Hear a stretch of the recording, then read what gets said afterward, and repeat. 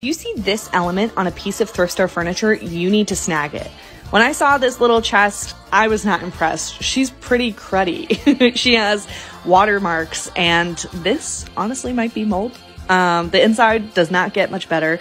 But when I opened this drawer, I saw that this piece had pin and cove drawer joinery, also known as nap joints. Typically, you'll see dovetail drawer joinery like this, or on shitty pieces, you'll just see the drawers joined with nails. The reason why pin and cove is so special is that this technique was only used to make furniture from 1870 to 1900. So when you see pin and cove, you found a rare antique piece, and for $35, I picked her up.